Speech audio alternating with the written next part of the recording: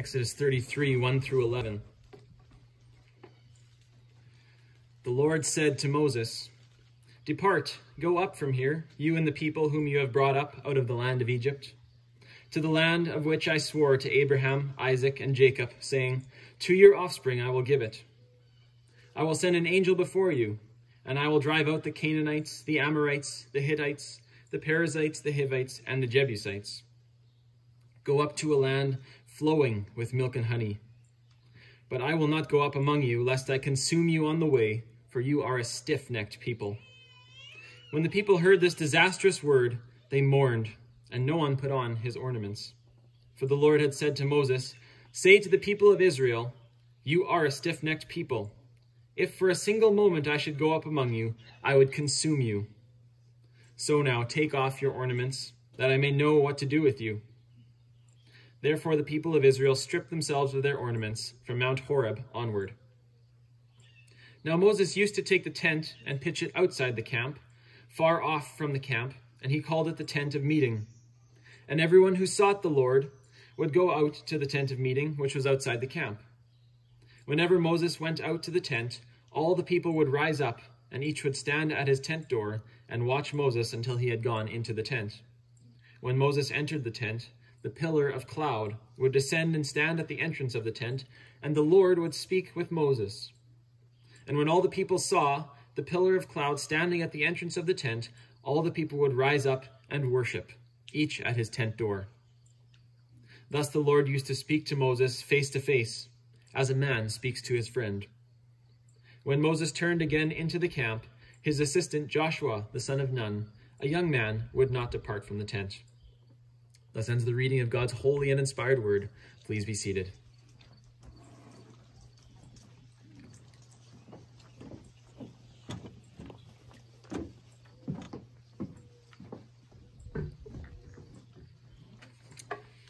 Let's pray together. O God, thy main plan and the end of thy will is to make Christ glorious and beloved in heaven, where he is now ascended, where one day all the elect will behold his glory and love and glorify him forever. Though here we love him but a little, may this be our portion at last. In this world you have given us a beginning. One day it will be perfected in the realm above.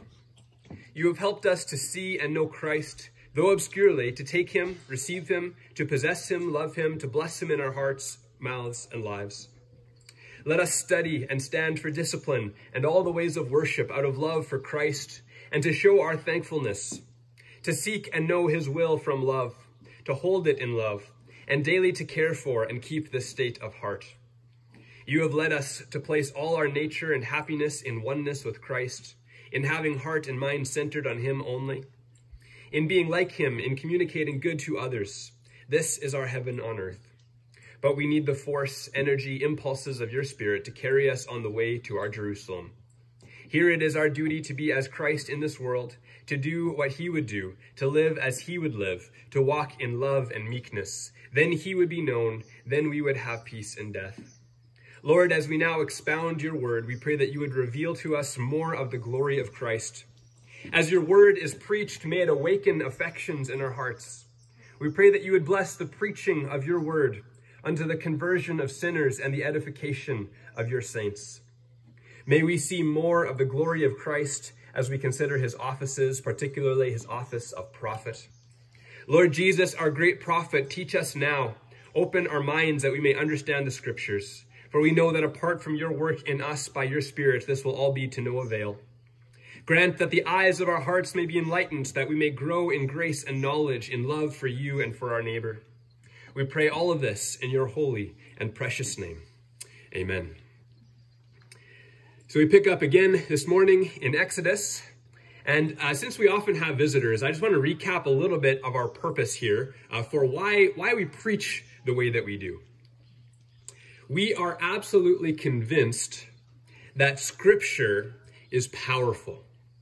As 2 Timothy 3:16 says, all Scripture is breathed out by God and is profitable for teaching, for reproof, for correction, and for training in righteousness. And so there is truly nothing else like Scripture. It is the word of the true and living God, and all of it is profitable for us. And so we take God at his word, believing that the Spirit of God will make the word of God come alive in the hearts of the people of God. And so all of Scripture, not just the New Testament, is profitable for teaching, reproof, correction, and training in righteousness.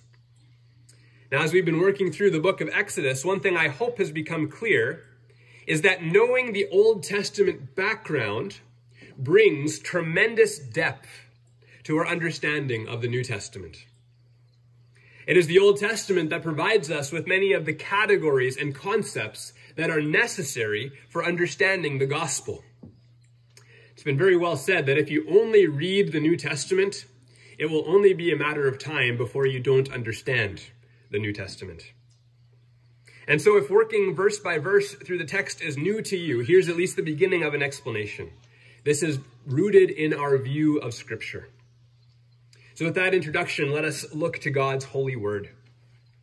We pick up our story again, and we are nearing the end of Exodus. God has delivered his people from slavery in Egypt, and he has brought them to Mount Sinai, where he delivered the law. But while Moses was up on the mountain receiving instruction from God, the people made an idol. They worshipped a golden calf, thus breaking the very terms of the covenant that Moses was receiving up on the mountain. Moses pled for mercy on behalf of the people of Israel, and God did grant it, though there would be consequences. Last week we saw that when Moses came down to suppress the idolatry, that 3,000 men were killed as the Levites performed their priestly duties. And then we saw also that God sent a plague on the people. And so chapter 33 now picks up the story here, and there is more bad news yet to come. Let's read together. The Lord said to Moses, "Depart, go up from here, you and the people whom you have brought out of the land of Egypt, to the land of which I swore to Abraham, Isaac, and Jacob, saying, to your offspring I will give it. I will send an angel before you, and I will drive out the Canaanites, the Amorites, the Hittites, the Perizzites, the Hivites, and the Jebusites. Go up to a land flowing with milk and honey. But I will not go up among you, lest I consume you on the way, for you are a stiff-necked people." So God begins by instructing Moses to prepare the people to depart from Mount Sinai. Now, one of the first things we notice in this text is that God is still speaking of Israel as being Moses's people, right? Those whom you brought out of Egypt. Now, we saw that in the last chapter, it was actually Israel who began speaking this way. They talked about how Moses was the man who brought them out of Egypt, and they claimed, we don't know what has become of him. And so God then continued that, as they did not reference him, did not give credit to him as the one who delivered them. So now God continues to speak of the people of Israel as being Moses's people. Now we'll pick up on that in our next sermon, as Moses will remind God, these are your people whom you brought out of the land of Egypt. So we can see, even from the way God refers to Israel, that there is still some separation here. Things have not been fully restored. And we will see more as we go through this text. So although God is going to be faithful to the promises that he swore to their fathers, right? He said, I will give the land that I swore to Abraham, Isaac, and Jacob. Although God will fulfill that promise, he says, but I will not go with you. There is a change. Instead of the presence of the Lord continuing to be in the midst of the people, God says now he will send a messenger, an angel. And this would have been a created being. It gets a little confusing throughout Exodus because sometimes angel of the Lord can refer to the presence of the Lord. And we've had that discussion as we've worked through. But very clearly here, there's a change that is taking place. The angel that God sends will not be the presence of God himself. There's going to be a change. And so this angel will be with the people, but the special presence of God, which was one of their unique covenant blessings, has now been lost. And there's a grim irony here. What was it that the people came to Aaron asking for? What is the very thing that the people wanted when they came to Aaron and asked him to make an idol? Exodus 32 verse 1, they said, "Up, make us gods who shall go before us." Make us gods who shall go before us. The very thing they wanted, the very thing they had, a God who went before them, is the very thing they lost. For the judgment now, God says, is that he will send an angel before them, but he himself will not go with them. Before this sin, they had the presence of God. They had a God, the God, going before them.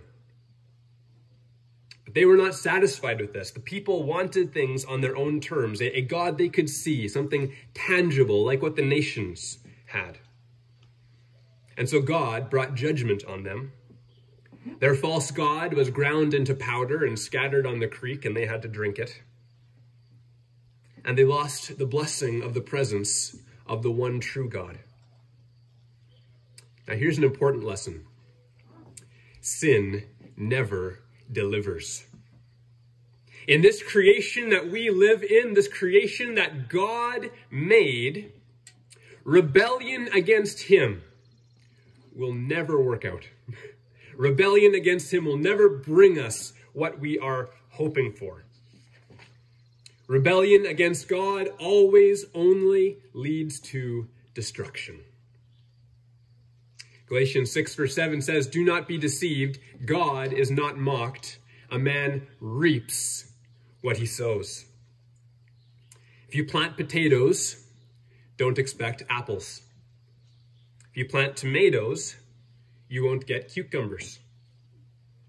If you plant sin, you will not harvest blessing. God's commands truly do have our best interest at heart. We may think we have a better way. We may want something else. God's law may look to us like it's holding us back from happiness or fulfillment. But the fact is, God's law is protecting us.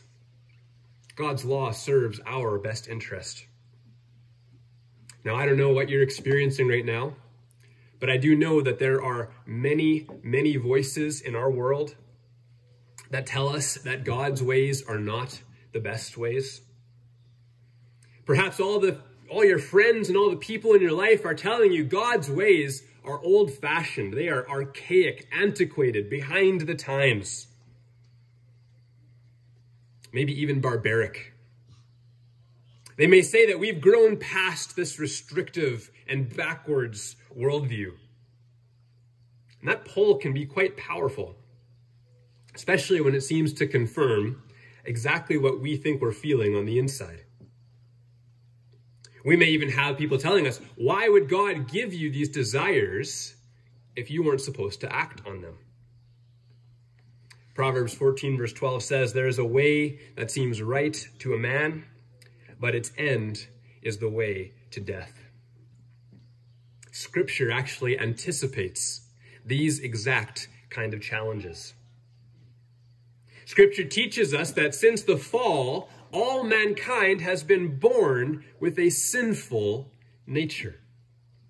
That is, our desires go the wrong way. Many of the things that we feel we want are not things that God has created us for, but rather they are the result of sin working in us. As Jeremiah 17 verse 9 puts it, the heart is deceitful above all things and desperately sick. Who can understand it? And so the old Disney advice, listen to your heart, turns out to be some pretty bad advice. The question comes down to this. Do you trust God? The wisdom of the world calls you to follow your own desires, to do what feels right, to do what is right in your own eyes. Will you trust the wisdom of the world? or will you follow God? Consider who God is. God is the creator. He is the one who made this world. He is the one who ordered this world the way that he saw fit. God knows best. God is the one who maintains galaxies, who keeps planets in their orbit. He has numbered the stars and calls them by name. He knit you together in your mother's womb. He designed every part of you, from your heart to your liver, down to the nuclei running your cells. You can trust in the wisdom and goodness of God. He cares for his people. There is one and only one path that leads to life.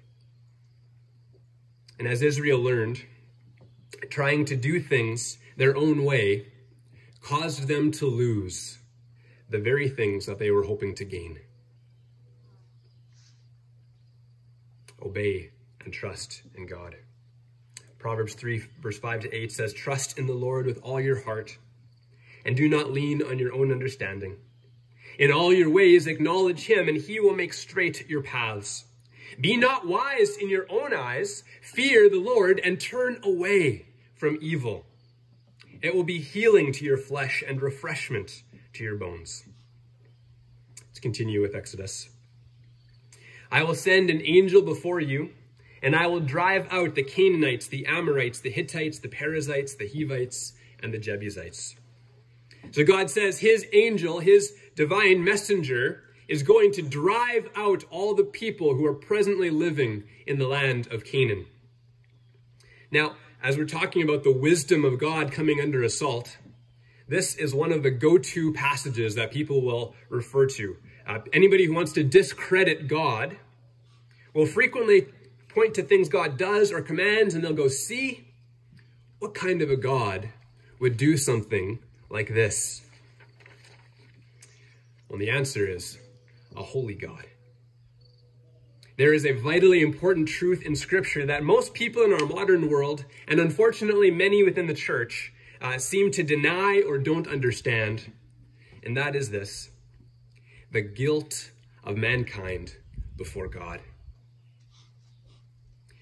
The reality in Scripture is that all mankind since the fall has been guilty in the sight of God.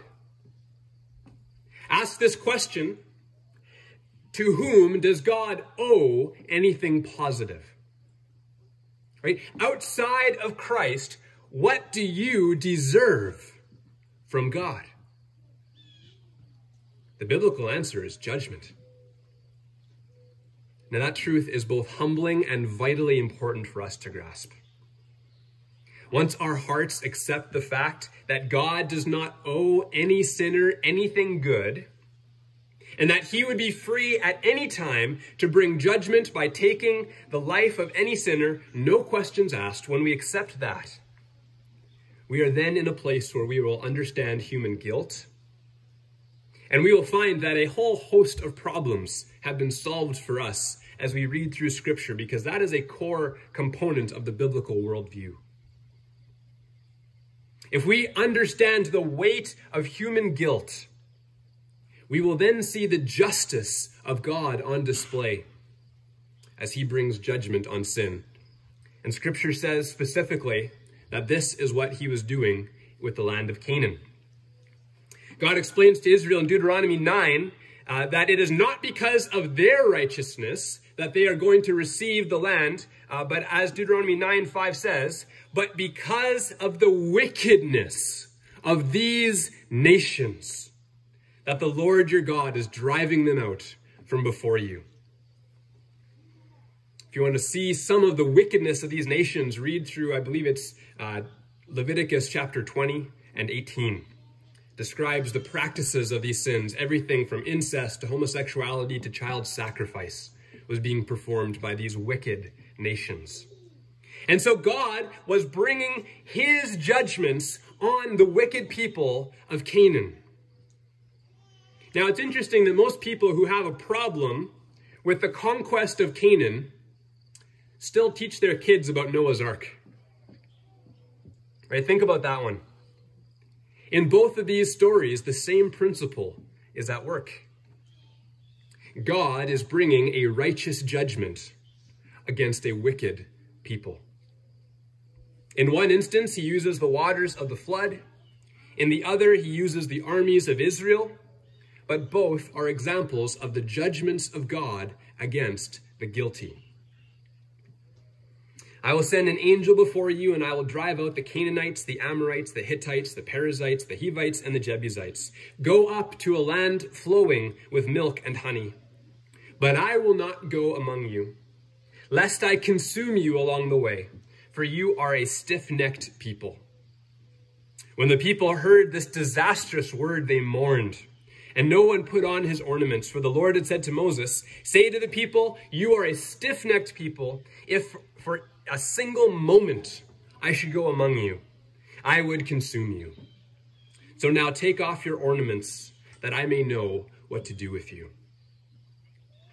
To their credit, Israel mourned. Notice verse 4. The people, it says, heard this disastrous word, and they mourned. Now, at first glance, this may not seem so disastrous. As Kevin DeYoung put it, we might think, it's an inconvenient word, or maybe a disappointing word, but hey, we still get to go to the land of milk and honey, right? We got a bright future ahead of us here. But notice, to the people's credit, they mourned, recognizing this was a disastrous word. God would not go with them. And so to show their sorrow, to test their repentance, God says that they must take off their ornaments, that he may know what to do with them, to see, will their repentance be sincere? One commentator notes that removing their jewelry represents that the people have undergone a loss that has made them poorer. To have the presence of God was a great blessing, and having lost the presence of God is to lose a great treasure. And so this may be what's represented here. They represent this by removing their physical treasures. This may also have functioned as a sign of humiliation, of humbling themselves, recognizing things are not business as usual, but things are bad. As commentator Joseph Benson put it, this was a visible sign and profession of their inward humiliation and repentance of their sin and of their deep sense of God's displeasure. Now, this truly was a disastrous word. As Moses will appeal later, it was God's presence among the people of Israel that set them apart. It was this that made them distinct from the nations. It could even be seen as perhaps the central blessing of the covenant. Remember God's covenant purpose, that I will dwell among my people, and I will be their God, and they will be my people. To lose this blessing is truly a disastrous word. And this is a good test case for us. Would you consider this a disastrous word? Remember, the people, they're still going to the promised land. They're going to receive a land of milk and honey, a good and fruitful land. There is great blessing ahead of them. What does your heart say? Are you satisfied if you can receive the blessings of God with or without him? In Scripture, to truly become a Christian is more than to simply pray a prayer, to walk an aisle, or to fill out a card. True conversion involves transformation. The Spirit of God gives us a new heart, causes us to be born again. He grants us new desires. And so one of the important evidences that we have been born again is that we have a desire for God. Right? That we've had the law of God written on our hearts. What is the law of God? First 4 commandments, that we would worship the one true God only. that we would worship him as he ordains, that we would honor his name, that we would worship him regularly. And so the born-again heart will not be truly satisfied by any of God's gifts if we do not also have God himself. The redeemed heart knows that the gifts of God are only good insofar as they reveal more to us of the goodness and pleasure of God. Without his presence and his favor, to us the richest of foods turns to ashes in our mouths. Without the presence and blessing and favor of God, the grandest of homes, a mansion in which to dwell, is simply a whitewashed tomb. Pretty places, but full of death. For the redeemed heart, it is God who makes life worth living. It is him we are seeking when we enjoy his blessings. For the born-again believer, the prospect of God's blessings without God himself is an empty and devastating estate. So examine your heart. Would you be satisfied with the blessings of God without his presence? If you find nothing but cold indifference toward God, if you don't care about worshiping him, honoring him, being in his presence, well, this could be evidence that you have not been born again. Now, I know this is not a pleasant topic, but it is extremely important. In Matthew 7:21, Jesus says, "Not everyone who says to me, 'Lord, Lord,' will enter the kingdom of heaven, but the one who does the will of my Father in heaven. On that day, many will say to me, 'Lord, Lord, did we not prophesy in your name and cast out demons in your name and do many mighty works in your name?' And then I will declare to them, 'I never knew you. Depart from me, you workers of lawlessness.'" Depart from me. I never knew you. If there are any among us now to whom the Lord will one day speak these words, let it not be said that they were not warned. So hear this solemn warning. If you have no love for God, if you would be perfectly satisfied to receive blessings from him, but do not actually desire God himself, you may not be saved. And so if this is you, then the call goes out. Repent. Turn from your sin. Confess your apathy to God, your sinful desires, and pray that God would forgive you. And the promise is made that to all who truly do repent and believe, forgiveness will be granted. But then we need to recognize that repentance is not a one-time thing. The Christian life is a lifestyle of faith and repentance. And so even if you truly are saved, there will likely be seasons in your life where your love for God, your passion and zeal for him seems to run cold.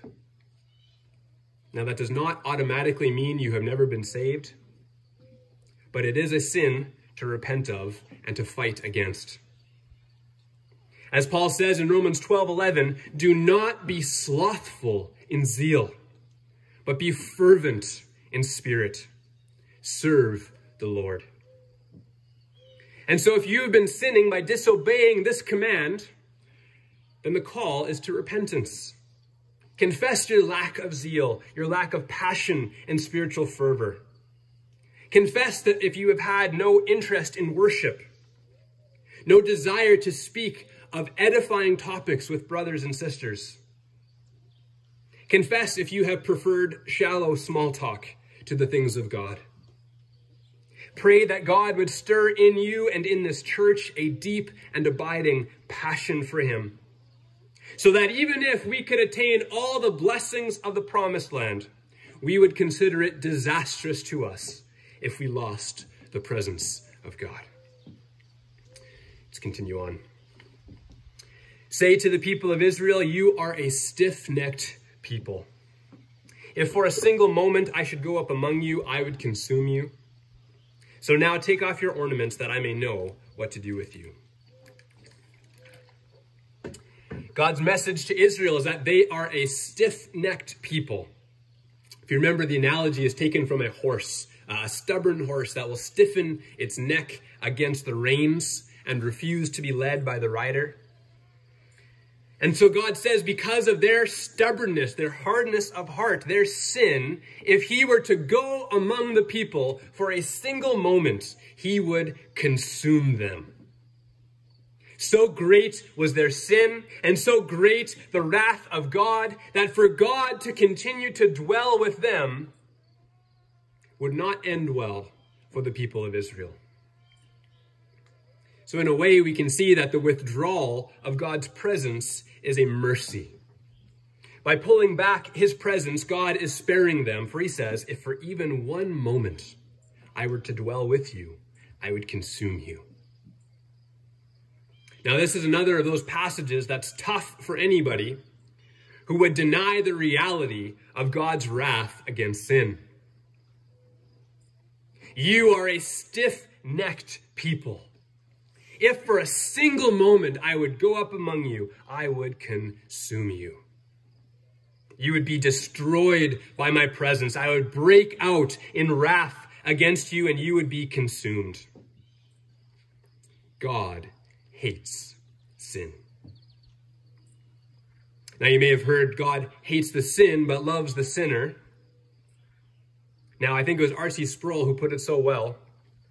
You really shouldn't take any comfort in that idea, because it is the sinner and not the sin that God punishes in hell.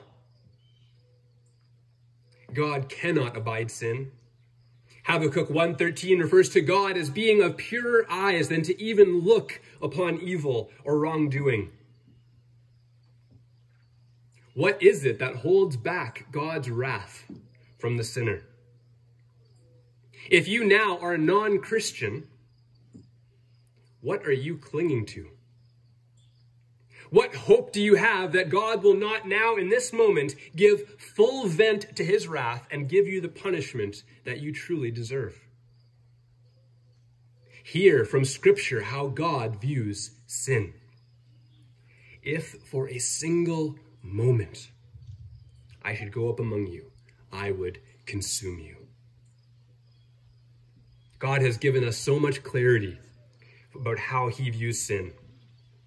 Now, it's true, not all sins are equally heinous, but the fact remains, all sin is sin against God, and all of us have sinned.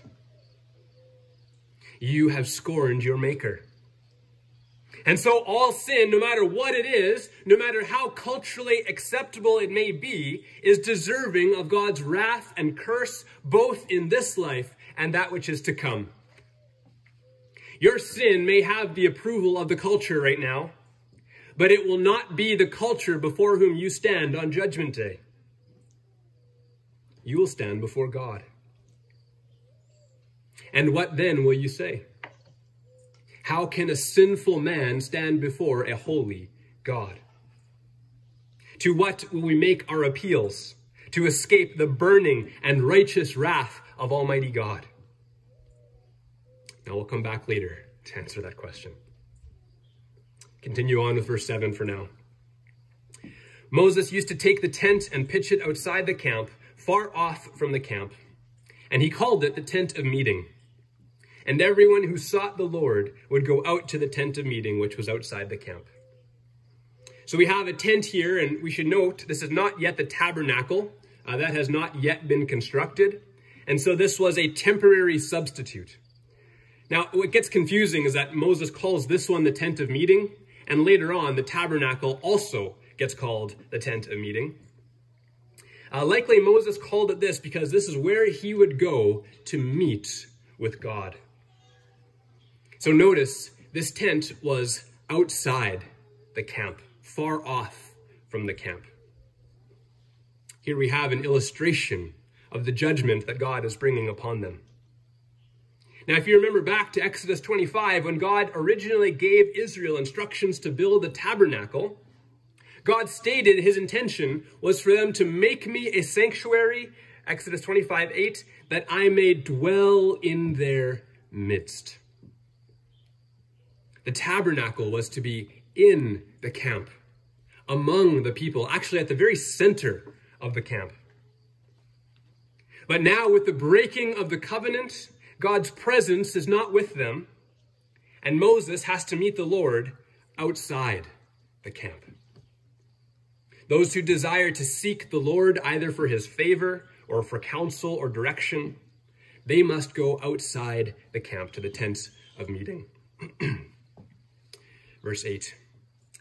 Whenever Moses went out to the tent, all the people would rise up, and each would stand at his tent door and watch Moses until he had gone into the tent. When Moses entered the tent, the pillar of cloud would descend and stand at the entrance of the tent, and the Lord would speak with Moses.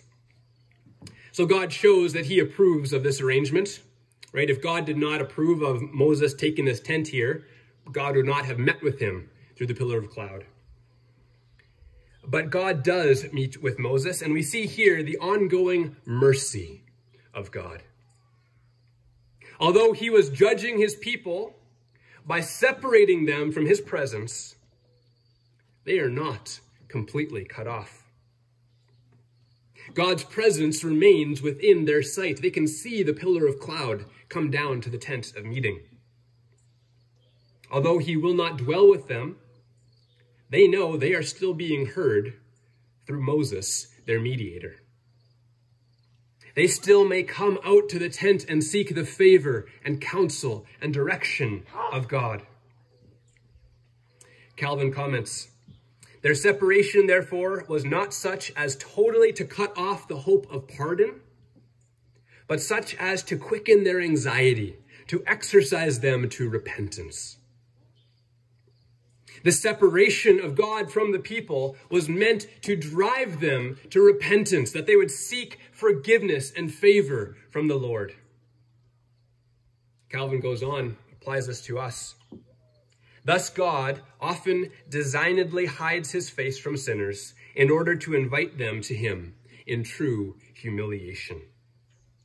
And this we must carefully attend to, lest when he chastises us either by word or deed, terror or a sense of criminality, should hinder our prayers, but rather let us seek him from however great a distance. Hebrews 12:5-6 picks up on this idea. Have you forgotten the exhortation that addresses you as sons?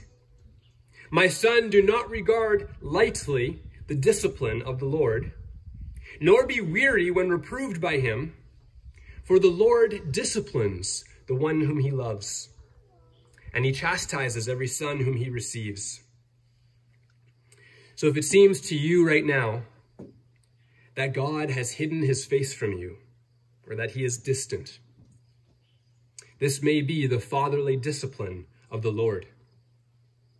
And so if God seems distant, if it seems he is outside the camp, not with you, then examine yourself. Is there sin that you have left unaddressed in your heart? Sin will always hinder our communion with God. And so if you are experiencing this now, then do not neglect the Lord's discipline, but let it have its intended effect. Repent of your sin. Turn and seek the presence of the Lord with fervor. We can see discipline is actually a form of grace. Just as when we discipline our children, our goal is not their destruction, but their correction. And the same is true of church discipline. The church disciplines the unrepentant, hoping that it will shake them up, to bring them to repentance. 1 Corinthians 5:5, Paul says this of the man who was living in sexual immorality, that the church was to discipline him so that his flesh, that is, his sinful nature, would be destroyed and his spirit may be saved. in the day of the Lord. The goal of discipline is restoration. And so discipline is a form of grace. And we see this discipline appears to have had the intended effect among the people of Israel. For as verse 6 said, they stripped themselves of their ornaments from Mount Horeb onward, showing their continual repentance, right? God says, take off your ornaments that I may know what to do with you. That is likely to test if your repentance is genuine. And the people took off their jewelry, their ornaments, and did not put them back on. Verse 10 also says that the people responded well to Moses meeting with the Lord. Verse 10, when all the people saw the pillar of cloud standing at the entrance to the tent, the people would rise up and worship, each at his tent door. The people displayed repentance. They looked to the presence of the Lord and hoped that their mediator could gain favor for them in the sight of God. And from the entrance of their tents, they worshipped the Lord. Verse 11, thus the Lord used to speak to Moses face to face, as a man speaks to his friend. When Moses turned again into the camp, his assistant Joshua, the son of Nun, a young man, would not depart from the tent. So we see that similar to the tabernacle, which later would be guarded by the Levites and the Aaronic priesthood, this tent was guarded by Joshua, Moses' assistant. He likely served a similar function as the priests later would. Joshua guarded the tent so that nobody would come and defile the holy tent of meeting and thus bring further judgment on the people. Now, verse 11 highlights for us one of the great and unique things about Moses. Look with me to verse 11. It says, God showed him, the Lord spoke to Moses face to face as a man speaks to a friend.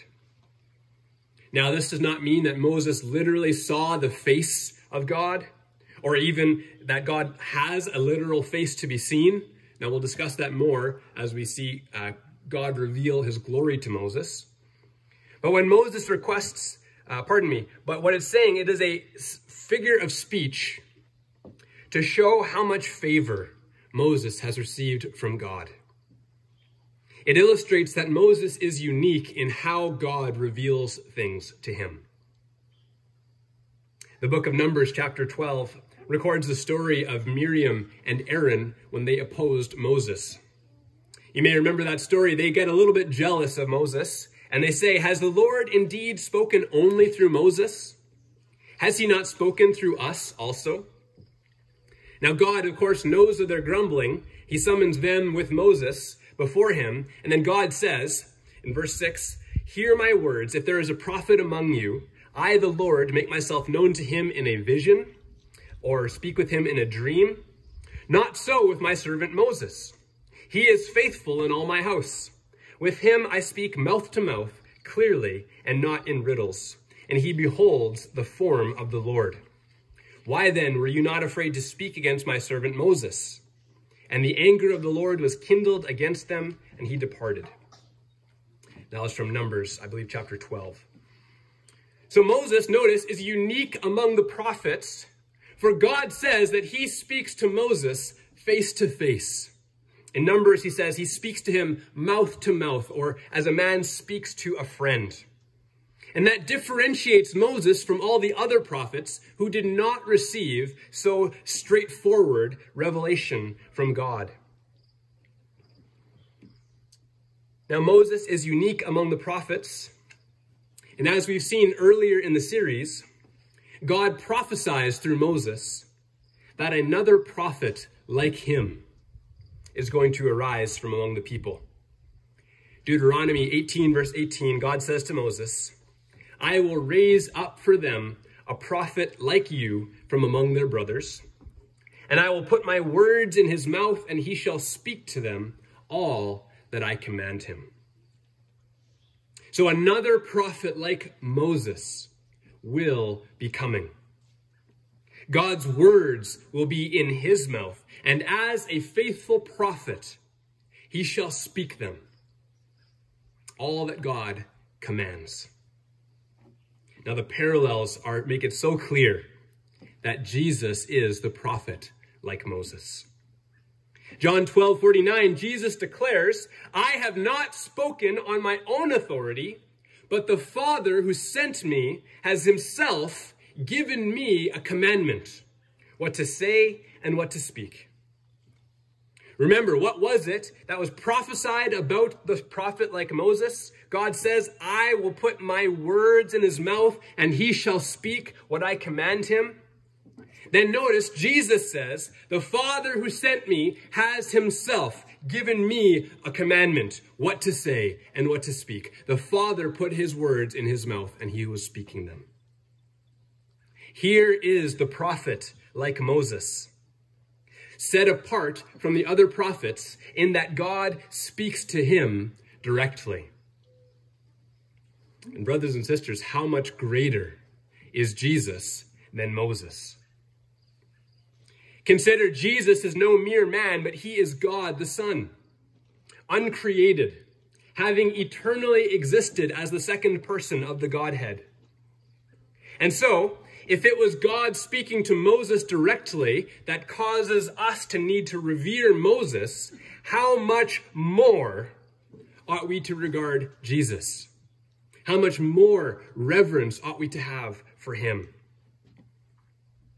He is the very Son of God. His fellowship with his Father is perfect.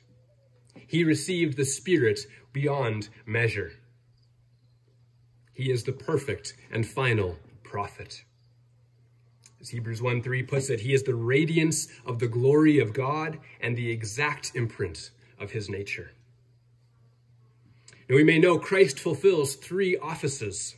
He is our great prophet, our priest, and our king. Now, for those of us who love the Lord and want to grow in love and knowledge of him, I encourage you, study and meditate upon the offices of Christ. Grow through to a greater level of appreciation, love, and awe of who Christ is and what he is done and will continue to do for his people. And so that is our aim here. We want to magnify Christ, and so we will discuss his office as our prophet. As the Keach's and Westminster Catechisms put it, Christ executes the office of a prophet in revealing to us by his word and spirit the will of God for our salvation. He is our great prophet, the full embodiment of what all the previous prophets foreshadowed. Christ is our teacher, our rabbi, our instructor. He does what no other prophet could do. Instead of only teaching, Christ opens the minds of his hearers to bring them understanding. As Puritan Thomas Watson put it, he is the best teacher. He makes all other teaching effectual. Luke 24:45, then he opened their minds to understand the scriptures. Christ is the great prophet, the great teacher, who does what no other teacher can do. As we come to the word to be taught by Christ, he continues this work. Through his Holy Spirit, whom he has given us, he opens our minds to receive the scriptures. Now, 1 Corinthians 2:14 tells us that the words of Scripture, the truths that are here, are spiritually discerned, and the natural person cannot receive them. What that means is that we cannot understand or receive the Word of God unless God moves and works within us. So consider this. If you have received and understood the Word of God, then it is because Christ, your great prophet, has opened up your mind that you may receive and understand it. Again, Thomas Watson says, others may teach the ear, Christ teaches the heart. All that dispensers of the word can do is but to work knowledge. Christ works grace. They can but give the light of the truth. Christ gives the love of the truth. They can only teach what to believe. Christ teaches how to believe. So as we look at preaching, or evangelism for that matter, who is sufficient for a task such as this? To seek to proclaim the word of God, to speak forth his truth. Whether it's pastors and shepherds proclaiming God's word, or friends and neighbors sharing the gospel with their unbelievers, we both face a task that is, humanly speaking, impossible. I can't open your hearts and minds. You can't transform the heart of your unbelieving neighbor. It doesn't matter how well studied or well spoken we may be, our words on their own do not have the power to change hearts. And so you, me, every human teacher, evangelist, preacher, anyone seeking to proclaim the word of God in any setting are completely and utterly inadequate on our own. So why bother? Because Christ, the great prophet, continues to speak through his people and continues to open the minds of his hearers that they may understand the word. If you are a Christian sitting here now, you are proof of this. If you have been converted under the preaching of the word, you need to know it was not your pastor's gifts or eloquence or wording things just right that affected you. It was Christ, the great prophet, speaking through his word and his servant. If you have grown in love and knowledge through reading the word or through preaching, you need to know that Christ is the one who has been teaching your heart. He is the one who has opened your understanding. He has continued to speak and to work through his Spirit and his word as our great prophet. So let all glory be to Christ. Continue to seek to be taught by Christ. Whatever wisdom or knowledge may be found in earthly teachers or philosophers, we need to know that in Christ are hidden all the treasures of wisdom and knowledge, Colossians 2:3. Come to Christ and be taught by him through his word. Pray that he would grant you understanding, insight, wisdom, and fear of the Lord. And be confident, for those are prayers that he loves to answer. Christ is our great prophet, greater than Moses, one to whom God spoke face to face. Christ came as the teacher to do what the previous prophets and teachers could not do, which was to open the understanding. And above all, Christ's message was greater than all who came before him, as it was the fulfillment of what all the previous prophets had spoken of, foreshadowed, or warned. Now, if you read through the prophets, you will see they are frequently warning about the wrath of God. You'll see a large portion of their job was to deliver oracles, these warnings of impending judgment. And in our passage this morning, we too saw the problem of the wrath of God against sin. As he said, if for even one moment he should dwell with his people, he would consume them. Well, God's character has not changed. God has not changed how he feels about sin. And as we've established, that's a problem for us, because we, like every other natural human being, are sinners. And so I asked earlier, what hope is there for the sinner? When we stand before God, to what will we appeal? Or has God left us without hope? No. As Mark records, Jesus began his ministry, and like the prophets of old, he began with a call to repentance. Mark 1:15 says, Jesus came proclaiming the gospel of God and saying, the time is fulfilled, the kingdom of God is at hand, repent and believe in the gospel. Repent and believe in the gospel, the good news. The good news that the kingdom had arrived because the king had arrived. Our great prophet is also our priest and our king. The good news which our prophet proclaims to us is that through his priestly work, he has purchased a kingdom for himself, and if we will repent and believe, we will become citizens of his kingdom. Christ as our priest came and offered himself as the sacrifice for sin. It is through his work that sinners may be reconciled to God. For God's burning wrath was poured out on Christ, who died in the place of his people. Isaiah 53 verse 5, he was pierced for our transgressions. He was crushed for our iniquities, and upon him was the chastisement that brought us peace, and with his wounds we are healed. Here there is hope. Here there is life. If we cling to Christ, we will find eternal life. And so repent, that is, turn away from your life of sin and turn to Christ. Confess your sin and ask for forgiveness, and he will not turn you away.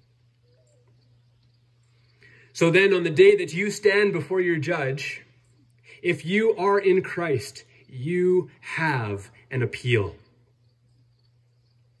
If the accuser brings forward your list of sins, all the ways that you have scorned your Maker and sinned against God, broken his law, scorned his holy name, how will you plead?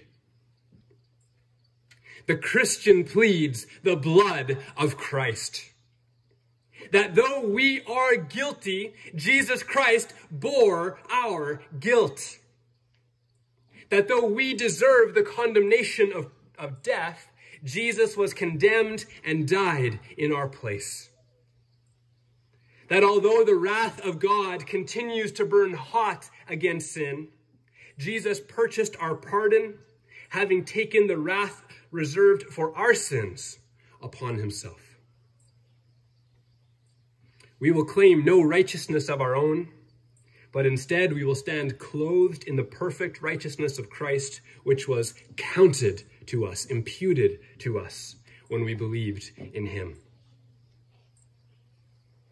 And then our judge would say, "Well done, good and faithful servant. Enter into the joy of your master." So how can a sinner stand before a holy God? Only through the work of Christ, who purchased their pardon, bore God's wrath on their behalf, and provided their righteousness. By grace through faith, we are made citizens of Christ's kingdom. We are delivered from the domain of darkness and transferred into the kingdom of his beloved Son, in whom we have redemption, the forgiveness of sins. As our prophet, Christ teaches us the will of God for our salvation. As our priest, he has offered himself as a sacrifice, reconciled us to God, and he continues to make intercession for us. As our king, he conquered our stubborn hearts. He rules and defends us, and he restrains and conquers all his and our enemies. Let us serve our great prophet, priest, and king. Amen.